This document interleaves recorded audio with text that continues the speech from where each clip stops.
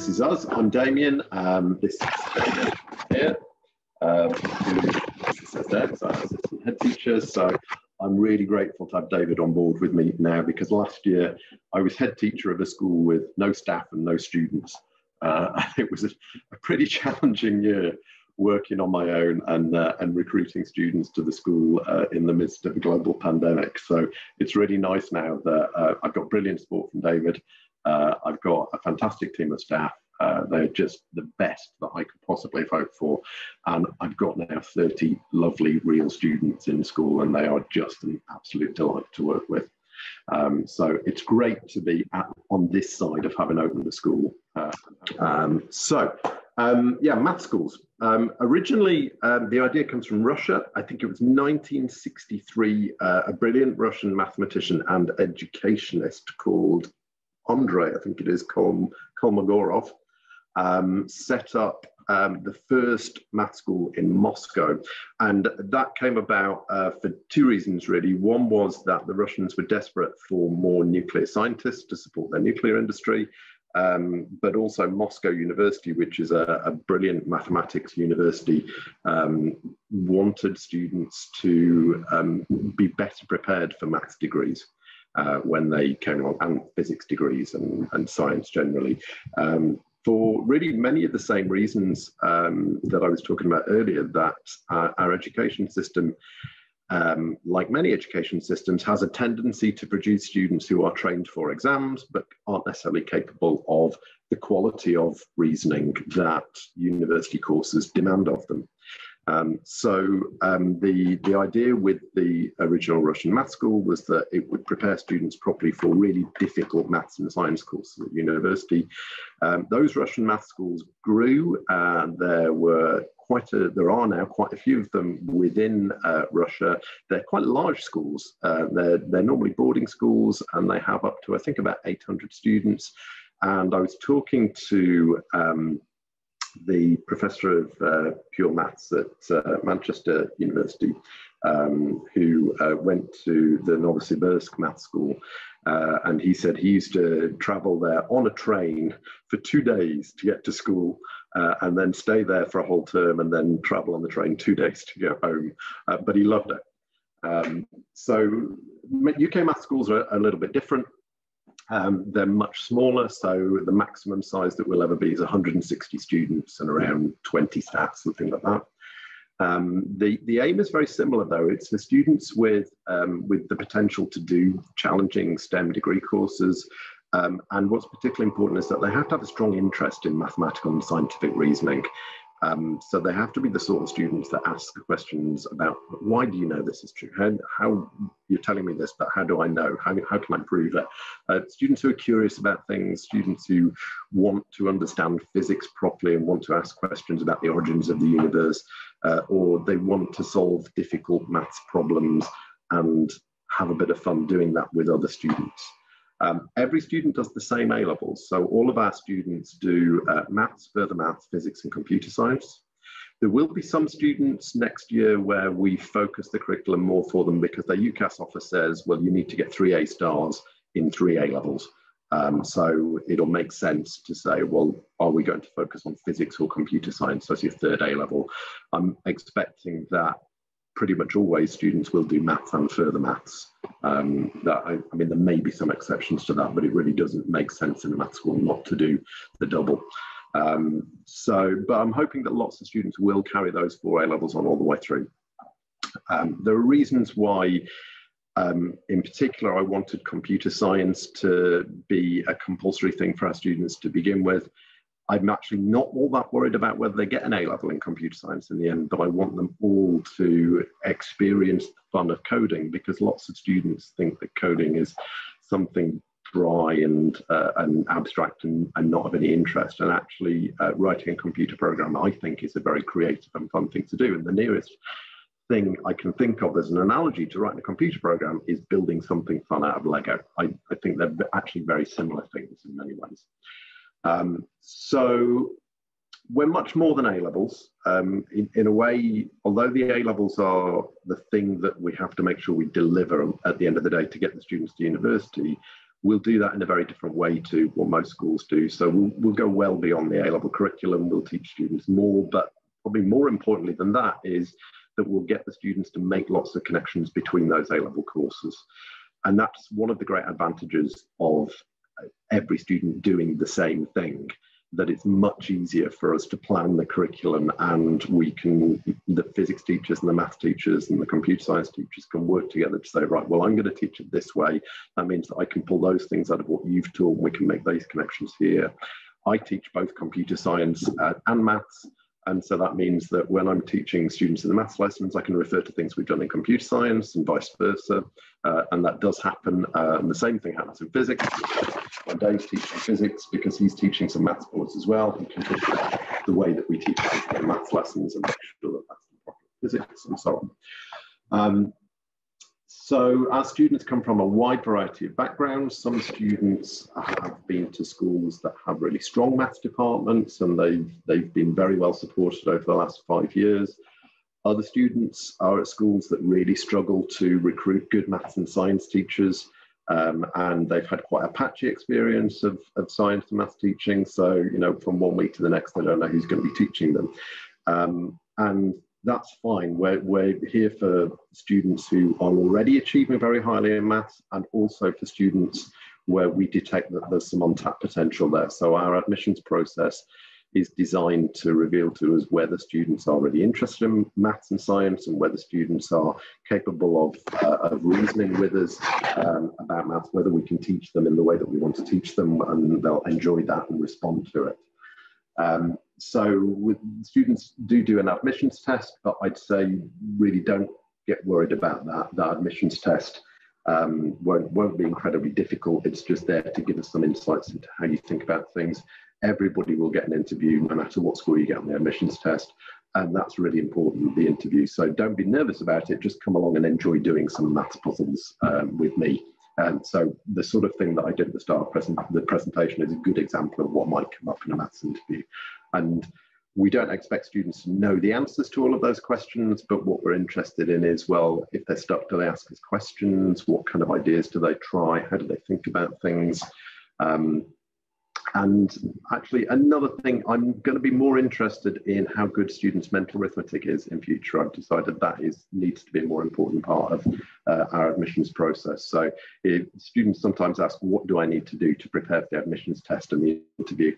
And one thing that I say is, do lots of nice puzzles, and there are links on our website to where you can find puzzles that you can do. The other thing I'd say is make sure you can do mental arithmetic, learn your times tables, and don't use your calculator so much. Students from math schools go to a wide variety of different destinations, and we'll talk more about that later on. Now, there's no questions coming up in the chat, so I'm assuming that everybody is happy with what they're hearing at the moment, but shout up if there's anything that you need to know that I'm not mentioning. So I've talked about math schools. There are some things that are specific to us as a math school in the context that we're in Merseyside. We have described our mission like this. We want to enable students who are really interested in the mathematical sciences to have a massive impact. And that impact might come in many different forms. They might go on to be researchers who do something really important in their research work. They might go on to become teachers who teach in a school in Merseyside. They might go on to run businesses that innovate and use the idea of mathematical thinking to do high quality research that solves problems. They might go on to work in actuarial science, to work in accountancy, to work in engineering. They might have impact on the world in all sorts of different ways, but what we want to do is set them up so that they have the confidence, the communication skills, and the really well-developed mathematical and scientific reasoning skills that they can go on, have a massive impact, hopefully earn lots of money doing that as well. But that, for a lot of our students, that's not what's important. They want to, some of our students, their main drivers, they want to make the world a better place. They want to improve the environment. There are lots of things that our students want to achieve. So we follow the math school model, which I've talked about a little bit already. What's really special about that for us here is that it allows us to have a really well-focused curriculum. It allows us to create a small school. So we're not like a big FE college where the exact opposite of that. Dave and I know all of the students really well. And well, that's not surprising. We only have 30 students at the moment, but we're never going to be bigger than 160 students. So in terms of scale, we're like a village primary school at our maximum size. So that's quite unique. The clarity of our purpose around developing reasoning skills in the mathematical sciences is quite important to us.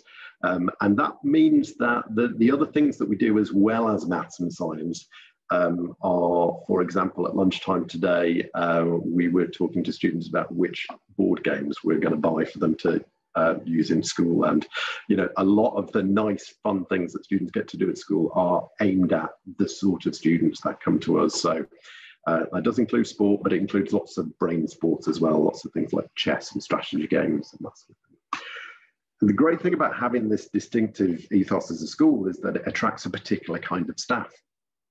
So both the teachers and the admin staff are people who are really enthusiastic about what we're doing. They're very academic and capable, and they all work with students. So even the administrators work with students as well. So our Kerry, who's my PA and does a lot of our admin work, is actually going to be doing some support work with students, working on algebra with them as well, because she's actually a qualified maths teacher, although that's not what we employ her as. So I've got a question just come up in the chat. Are we doing the Hidden Connections Maths Transition course again this year? Yes. So we are doing, at the moment, I'm teaching online every Monday and Thursday at 4:30. And that's what I've changed the name of it. It's called Preparation for Advanced Maths. And it's more of the sort of stuff that I was doing in the spring and summer with students every day during lockdown. And then we're going to break that up a bit more as time goes on. We've got, I think, about 130 students signed up for that now. So we're going to be getting more teachers teaching that course, and then we'll take that off in different directions for different groups of students. So we'll be launching more of a problem-solving club thing soon as well. So we're launching these programs bit by bit so that we can cope with, there's a bit of an administrative load of when you get people joining the course, making sure that we've checked everything out with them and given them all the details they need. So over the next few months, you'll see more and more things coming online. So keep an eye on our website and our social media feeds about that. But if you go to the outreach page of our website, there's a link through to sign up for that course, and we're still accepting people to join that. So yeah, the staff that we've got are the teaching staff are just the most amazing bunch of teachers I've ever worked with, to be honest. They are all hugely positive. They're all massive geeks. They're all really keen on their subjects, and they're lovely. And we can have a relationship with the students, which I'll talk about that now actually on this slide. So let's think about the context that we're in. We're on the University of Liverpool campus. Which means that COVID aside, we have access to campus facilities like libraries and sports centre and so on. So that in a normal year, that's really nice. And the students have really enjoyed using the sports centre over the last few weeks. Sadly, we can't do that now that we're in Tier 3. So we've had to come up with our own PE lessons now, which has been quite nice, actually. We've quite enjoyed that as well. We've got links with academic departments, so we work with the academics in engineering, physics, maths, computer science to come up with opportunities for our students and to get support for staff. And we try to carry that university ethos through within our schools. So we want the students to think of themselves as university students. Technically, they're not actually members of the University of Liverpool. They're members of the University of Liverpool Math School, and that is technically a separate institution from the University of Liverpool. So we work very closely with them. And my boss, our chair of trustees, is Professor Gavin Brown, who's Pro-Vice Chancellor for Education at the university. So there is a really strong link, but we are technically a separate institution from them. But the way that our students conduct themselves in school, and when you see them working with each other, and when they go to their sort of student areas to relax at lunchtime or after school or whatever, you would think they were university students. So we very purposefully are cultivating with them academic maturity and a sense of independence and responsibility for things. So we expect them to organise things and get stuff happening, and we support them in that. And our pastoral processes and the things that we make happen all support that growing up process. So they definitely are not, although we're a school, they really aren't school students anymore. They've already, even though they've only been with us for 1.5 terms, they've already taken that leap, and they definitely are young adults now, aren't they? They weren't when they joined us in September. They were timid and didn't want to talk to each other, and we had to do a few things to sort of loosen that up and make that all work. But within a couple of weeks, everybody was really relaxed and really happy to be here. And in fact, we had a lovely assembly today, didn't we, where we were able to just sort of reflect on the last few weeks and do a few things to sort of recognise how much we value what they give back to us. Because for us, you know, I think it's true for all of the teachers here that we would say this is the best job we've ever had, and it's that way because of the students and the way that they respond to us. And I've already mentioned that last bullet point there. We're not here to train them to pass exams. They will get fantastic A-level grades in the end, but they'll do that because their maths and their science is so good, rather than because we taught them tricks for passing exams. They'll be able to go into their exams without feeling stressed because they'll know, well, it's a maths exam. It's just going to be fun. We're just going to enjoy doing some maths or science or whatever. So challenge is really important to us. But when we talk about challenge with the students, they know what we mean by that. What we don't mean giving them something that is just really difficult. We mean pitching something to them that makes them think, and then not giving them any more help than they absolutely need. The students are all able, but they all have different needs. So some of them are very able, but haven't been taught well yet. And so they need a bit more intensive support to get caught up on things that they've missed. Some of them are very able, but don't yet have the social confidence that they need. And so they need a bit of help from us to have the opportunities to come out of themselves and work in groups or give presentations, or in some cases, just chat with us to give them the opportunities that they need. So in a school of this scale, you very much can treat students as individuals, and as staff, every morning we have a meeting where we talk about individuals that we're thinking about how we can make the provision better for them. We are able to be that focused, which is amazing, actually. That's a great luxury compared to what we're used to normally working in schools with thousands of students. My previous school had 2,000 students, and I knew the students who were really brilliant, and I knew the students who were really naughty, and that was about it. Our class size, I'm hoping that the math students here are reading that inequality correctly there. So when it says classes are less than 17, I mean that we will always have fewer than 17 students in a class, as in the largest class size is 16. So at the moment, our class size is 15. We have 2 teaching groups of 15 students each, and we have 3 tutor groups of around 10 students each. What we decided to do in the end actually is put all the girls in one tutor group with Aurora Gutierrez Souza, who's our head of physics, because she's done a lot of work over the last few years about supporting girls in accessing STEM careers. So she's very much focused on that with our 11 girls who are in year 12 at the moment. And whether we carry that on next year and keep the girls like that, I'm not sure, but it's been a really nice way to start off this year. And the teachers I've already talked about. I mean, I should just mention the other teachers. So Dave, who we've got here, is a physics specialist and a really enthusiastic physicist, which isn't actually what he was recruited for. He was recruited for his pastoral skills and experience in being head of sixth form in a big sixth form at Rainhill. But it was a massive bonus that we got somebody who's a really committed and keen physicist as well.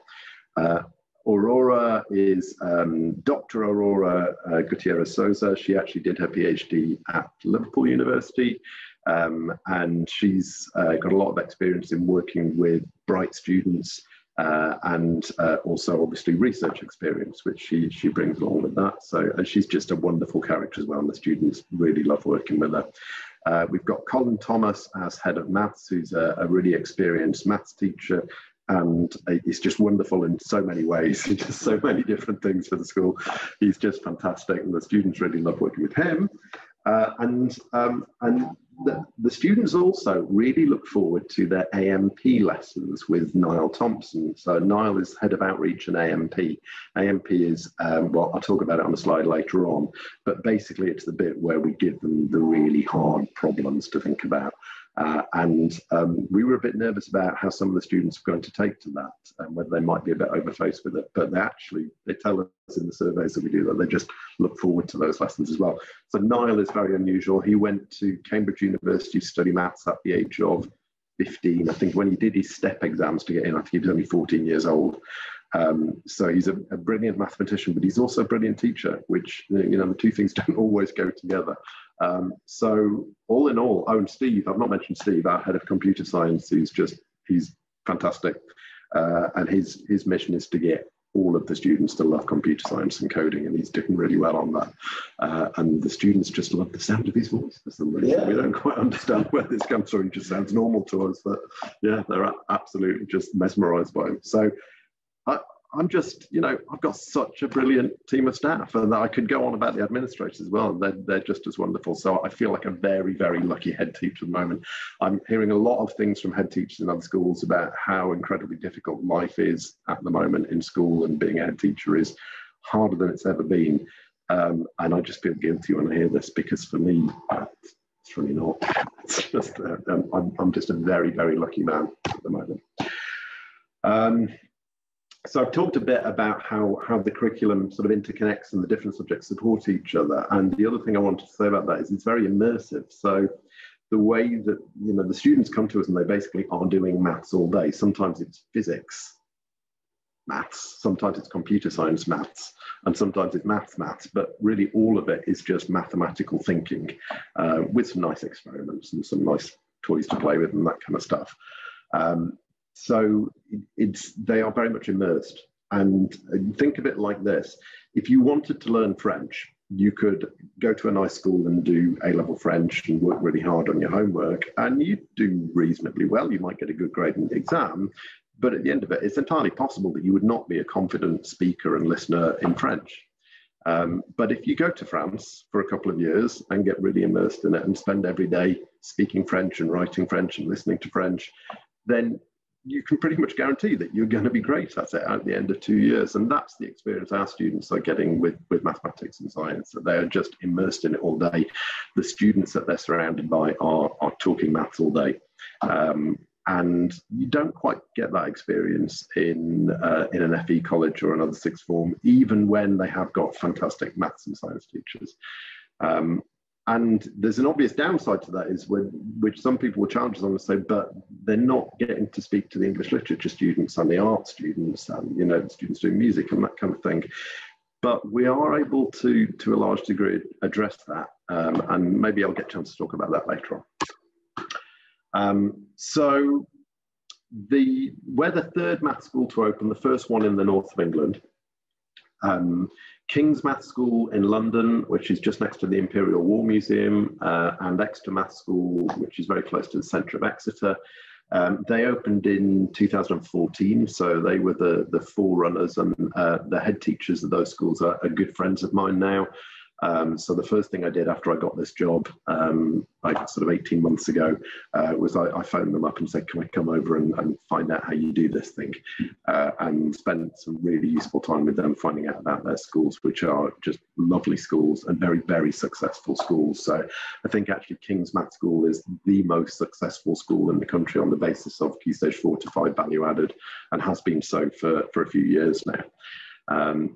So the students go on from these schools to all sorts of different things. Mainly students go on to STEM degree courses, so mathematics, physics, engineering, computer science. And Dave can tell us a bit more about that in a minute, and he's put some information in our prospectus about that that's coming out soon. Some students from those schools very occasionally decide to go to apprenticeships or go to a degree course that's not in a STEM subject because they discover that they're really interested in, say, philosophy or something, as part of the process of doing the A-levels and doing the research projects that they do at school. A lot of the things that those schools do and the way they structure their curriculum and the way they teach things are very similar to what we're doing. And that's partly because we've copied some ideas that we liked, and it's partly just that our philosophies are very similar about how we think education best works for students with very high potential.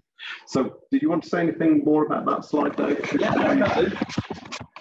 Hi everyone, good evening.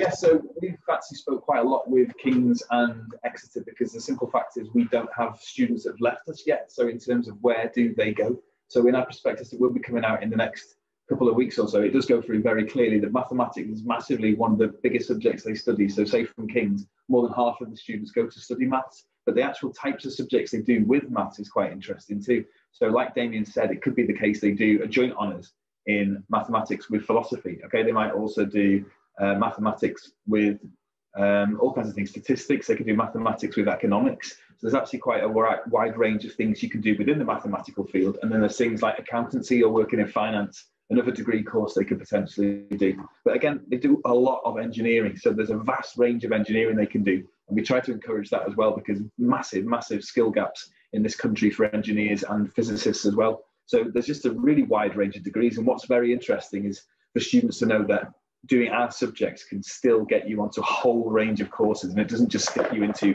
maths brackets. There's actually a whole range of employment that you can do, whether that's environmental science, or you can actually go on to, in your degree, to specialise further towards perhaps more chemical things too. So your options are still quite open. Again, someone's doing economic studies and global sustainable development on the back of their A-levels at university. So some very interesting options out there. So yeah, so there's quite a lot from the different places. So, and actually, one question does come up sometimes is if you've done our combination of A-levels, can you go on to Cambridge University to do natural sciences, which is a brilliant course to do? And the answer to that is yes, they're very happy with that combination of A-levels to go on to that course. So a little bit about what we do other than maths, and hopefully if you've been following our social media feeds over the last few weeks, Dave's done a brilliant job of communicating stuff about this and all the fun things that students have been getting up to. But they do get an awful lot more than just maths and science lessons. So let's have that back on to Dave. How you doing? Yeah, so the main thing is this is the thing that Damien mentioned before, is that we don't step back from all the subjects they would have enjoyed. So I imagine talking to you tonight, there's a lot of people here that are good at all their subjects in school, and you might love history, you might love geography, you might enjoy your sports and everything else. So we do try and keep that going. So as well as what we're doing in lessons, we've got a lot of stuff going on at lunchtime. So as I say, on Monday we have a French club, we have a photography club, we do all kinds of things to explore their love of art. So Damien will tell you a little about a lovely purchase we made recently, which you'll see pop up on a picture. But the main thing is it's a shame that theatres and things are closed, because we've got such very good links to local theatres and the museums in the university as well as in Liverpool. So we are going to do a lot of visits, and it's just all that's being curtailed slightly. But we absolutely hope that by September time, that's something that'll be from the off, that we'll be doing a whole range of things to enrich the studies. So we'd really try and keep their love of learning going. So I'm looking forward to teaching some psychology in some of my lessons, because it's really interesting to me how the brain works, and we link that to study skills as well as a whole load of interesting things which would be very applicable for them to develop themselves for things like interviews and job techniques. So we've got a lot of careers advice that we're going for in terms of supporting them for careers and progression. So we do support with universities, and we're starting that even earlier perhaps in a lot of schools. We might do that in May of year 12, just to make sure we are very prepared. And as pastoral leader myself, we do have that really good intimate conversation with students as a one-to-one regularly. So we know our students really, really well, and they're very good at telling us any problems or any concerns that they have. Yeah, I think Damien wants to say something here.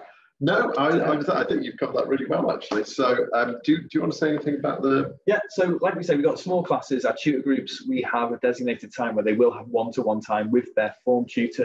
And as a result, we've got a really good relationships. We've got a really good family ethos, very good shared interests as well, because we all love the same things. I'm going to be cooking lunch for everybody on Friday. Yeah, we're all having a nice vegetarian chili on Friday as a nice little end of half-term treat. So Damien's bought some nice pots and pans recently, so that should be good. So we do all that, and as well as alongside that, if anything financial, let's say free school meals, you might be eligible for those at the minute. We've got the sixth form bursary, which is a scheme where we can provide some money to pay for lunch, and also provide money for textbooks, trips, and anything else that we don't want people missing out on just because of finance. So we have that support here. as well. So pastorally, I think we're quite strong in terms of those supports. And as I say, our building is lovely. I'll let Damien talk a little bit about this, because you can see his favourite present there down the bottom. Yeah, being the boss is nice. You get to decide on how you spend the money. You also have to worry about when there's not enough money. But at the moment, the money's pretty good. So I have been spending money. So I sent Niall, who I mentioned earlier, out piano shopping because he's a pianist. And he came back with this lovely 1973 Kawai Baby Grand, which looks great and sounds great. It's nearly as old as me, but it's managed to last a lot better. It doesn't look as worn out. So that is actually in my classroom, which is like our school hall at the moment. So the students can just come in and play that during lunchtime, break times, after school, that kind of thing. So if we've got students who want to learn piano or they want to practice, if they're already pianists, then they're very welcome to come and do that. So the building that we're in, the Sir Alistair Pilkington building, is the University of Liverpool building that's been refurbished for us to use as a school. So we had to do a few things in the building, like put some kitchen facilities in for the students and turn some rooms into laboratory spaces. So we've got 2 laboratories and we've got 2 kitchens for students, and the students have lots of study space and social space within the building as well, because it's actually a really big building for the size of school we are. So we're really, it's a luxurious setting for us, actually. So we've got, but in 2 years' time, so for the cohort that will join us next September, they will spend the first year in this building, and then they'll move into our brand new building in September 22. So I've been having meetings with architects about that already, and I've got more meetings coming up in November to work out the detail of what that design will be. So we'll be able to shape that building so that it works for what we need with our students and the way that we teach. So that's really exciting. Really looking forward to getting stuck into that. The other picture that you can see there is one of the university sports halls that we've been using to do badminton and volleyball and basketball, that kind of thing, with our students. Unfortunately, at the moment, we can't use that because sports centres are not allowed to operate at the moment, but we're hoping to get back in there soon. And because our students are just in one bubble, because we've only got 30 students, we are actually able to do sport properly with the students. So they've really enjoyed that. And we thought that with the sort of students we've got, we'll probably end up recruiting 1 or 2 students that are not very keen on sport. And it turns out that's not the case. And all of them take part really enthusiastically. Nobody's needed persuading at all. They're all very keen to do it. So that's just been really good, actually. Really pleased about that. So the curriculum, I've already mentioned this about, those are the 4 A-levels that we do. We also have the PPEP program, let me get this right, Personal and Pastoral Enrichment program, which is led by Dave, and he teaches all the lessons in that at the moment, but he's going to be getting lots of other people involved with delivering that, getting external speakers coming in and getting the students working on lots of different exciting things. We have the Aspiring Mathematician program, which is led by Niall Thompson, our resident maths genius. And so that's a variety of different things. So some of that is preparing students to take part in competitions like the Senior Maths Challenge or the Maths Olympiad for girls. Some of it is getting students to feel confident about doing questions from the STEP exams and the Oxford Maths Admissions Test. And we're doing that not because we're sort of wanting to hothouse them and cram them for these exams, which most of them probably won't take in the end because they're only needed for certain very specific courses. But we're doing it because they're just really interesting problems to tussle with that force the students to really think about the mathematics that they're learning in their A-level lessons so that they properly understand what they're doing. They're not just developing a superficial understanding of things. And it forces them to work with each other, and it means that they get Niall really challenging them to think about things and articulate their reasoning. So it's just a source of really nice problems. And then we also do things like the sort of problems that I showed you at the start of the session. And we do sport every Friday at the end of the day for an hour. We all get together and do sport together. Now, we had to improvise on that a bit last week because we suddenly realised we didn't have access to the the sports centre. So we ended up doing circuit training outside, doing some yoga, and I taught 8 students how to play bridge as well. So we did some flying sport as well, which was really good, actually. That's nice. So a bit more detail there about the PPEG. We don't need to go into loads of detail about that, Dave. Is there anything else you want to say about that? Yeah, no, I mean, the main thing is what's nice is that we cover the PSHE, which you might do in sixth form. And the simple fact is that's maybe what a lot of sixth form do cover, but we've got the time to actually do more than that. So we have a lot of study skills and we're looking at other subjects. I was saying again today, if there's something you'd like to learn about, let me know and we can do it. So we were talking about mental well-being today. We were talking about Black History Month last week. So we can actually go into a lot of depth for current issues as well. I think we've got a lot more flexibility with how we do it. And you can see there on that picture there, that's us doing our circuit training in the local park. So yeah, really good day actually, and really good fun. So we do a lot. We're here. It's really good. That mention of mental health is really important actually, because we have some students in school who are very self-confident, very grounded, and you can throw anything at them and they'll be absolutely fine. We have other students where we know that we have to be careful and support them in different ways. And actually, because it's such a supportive environment in school, those students are becoming much more robust and they're really responding to the support that we're giving them. We have one student who's had a lot of difficulty with school attendance and mental health problems over the last few years, and the support that we're able to put in place for her means that she's actually having a much more successful time with us. And whilst life still has its challenges for us, for her, it's much better than it would be, I think, in a much larger setting. So I'm really pleased with the support that Dave and the team are able to put in place for students like that. AMP we've talked about already, so I don't need to go into much more detail about that. That photo there, I think that's the students heading off to do some sport. Yeah, that's a lovely little walk, very nice. Yeah, so that's Abercrombie Square. How to decide if this is so we're nearly finished now. This is the advice that we would give you. So we published a couple of videos on our website and on YouTube today. So if you've not reviewed those already, then have a good look at those. They're quite contrasting. So one is done by a proper media production company, so it's nicely edited. The other one is more of a home movie that Dave's put together for us in school, and they're both informative in different ways. So I'd encourage you to watch them both. And also, by all means, have a look at the videos that Exeter Math School and King's Math School have done, because they also give you some idea about what math schools are like. And the more you see of that, the better you'll understand it, because it's quite different to any other kind of provision.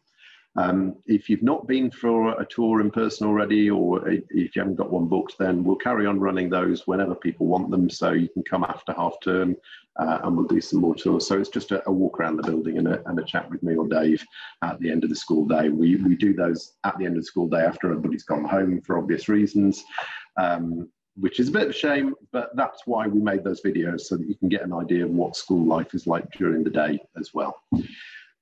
The online lessons, so I'll show you in a second, but where on our website you can sign up to join those online lessons if you want to be part of them. But if you just go to our website and look for the outreach page, you'll find that. And social media, follow us by all means on Facebook, Instagram and Twitter to see what we're up to. Here's where we are. So we're at the south end of the University of Liverpool campus. We'll just zoom in on that a little bit so you can see where the pink blob at the bottom of that campus map there.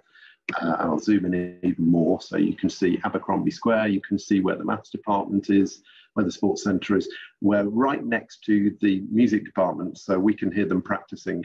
And when times are more normal, our students will be able to take part in some of their musical performances, and we're hoping that their peripatetic teachers will be able to work with our students on things like piano and guitar and that kind of thing. And we're going to have a music practice room in the basement soon. I'm going to bring some guitars in. We've got a student who plays the drums, so we're going to get them set up in our basement. So we're very keen on the music here. And yeah, you can see the physics department there as well. One of our trustees is the head of the physics department. So there we go. The application process. I think lots of people who are here tonight have already put an application in, but if not, the guidance is all there on our website.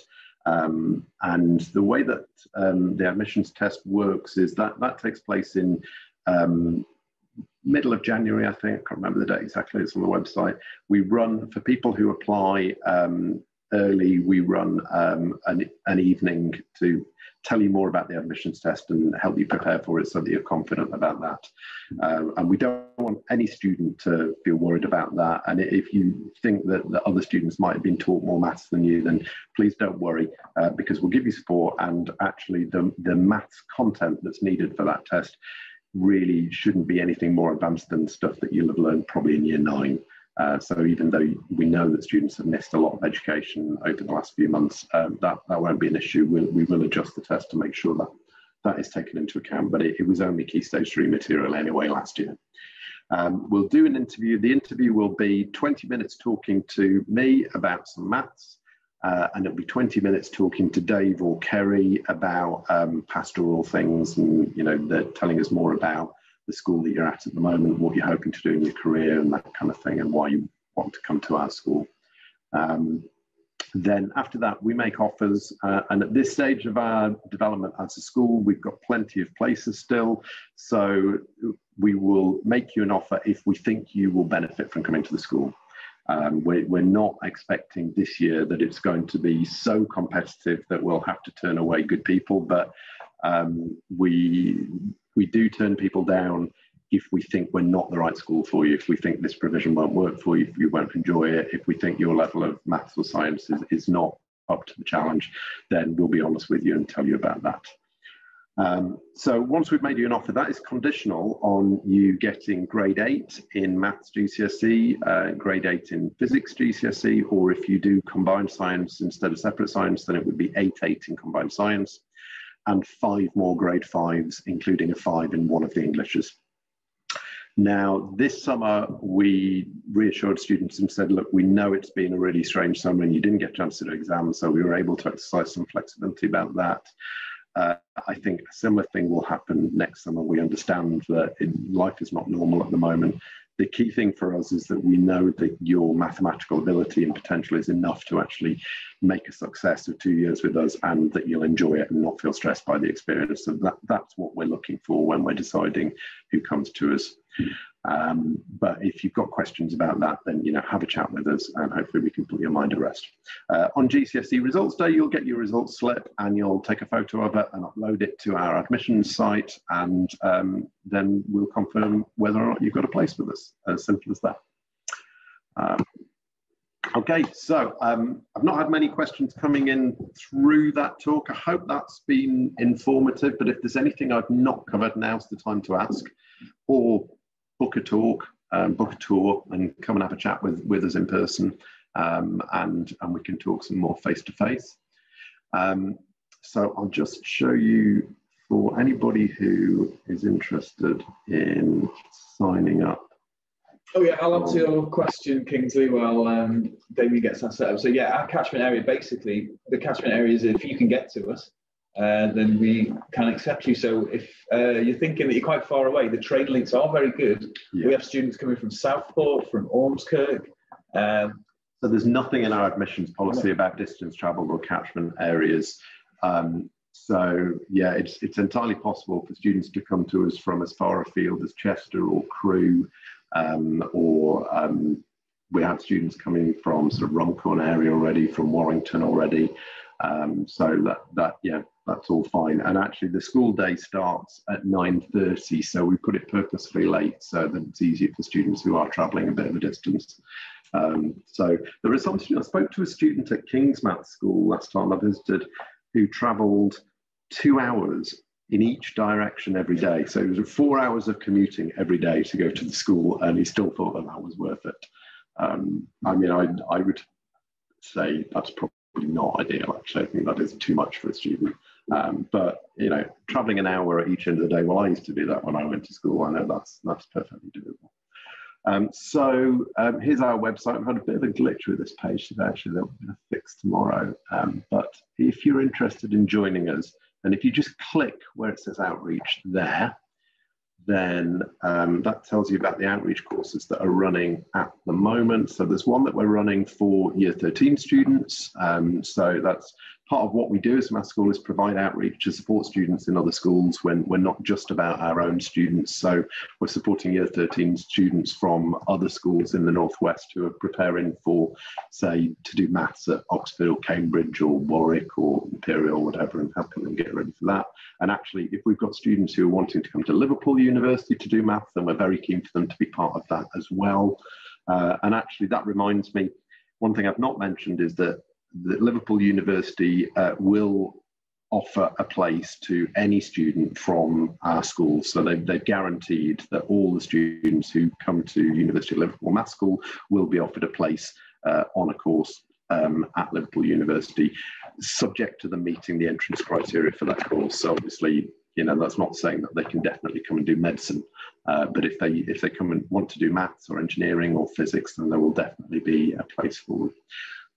So if you want to join the Key Stage 4 course, then there is a link just there that will take you to our Google form, and then you can fill that in. And I've only taught 2 lessons on that course already, so it's not too late to join that course. Yeah, and coming up soon, we'll have some physics as well for Year 10s and 11s, and computer science is on its way soon. Yeah. So the next few weeks, keep your eye on social media. Yeah, more things coming over the next few weeks. Okay. Any other questions before we finish? Is it worth showing the link where all the other stuff is that we're doing for the open evening type experience? So where you were. Let's do that. I'll just go back to this. So on our website, you can see, like, in place of open evening, we've got quite a lot of things that we are offering, so you can see more. You've probably seen some of our videos already, potentially. But yeah, if you click on the open evening information, then basically all the things that we do are there. So we've got the talk we're doing today, we've got some videos, the new prospectus will go on there in the next couple of weeks. So there's quite a few things there. The taster day that's coming up after half term, hopefully we'll be able to do that in person. Yeah, we'll see how life's going when we get to that point. And obviously the application's there too, but there's just a few ideas about things that you can keep your eye on that we're keeping up to date. Yeah, it's all there nicely on one page. It's a good job that, Dave. There you go. Yeah, nice work. Thanks, Tabitha. That's great. Hope to see you soon as well. And I think we're more or less finished there, but if anybody's got any individual questions they want to ask, feel free to stay on. But if there's nothing else you need to know, then feel free to leave as well. If you can find the leave button, which I never can in these Zoom sessions. Okay, thanks everybody. And we'll see you soon, hopefully for a tour of the building or for a taste today.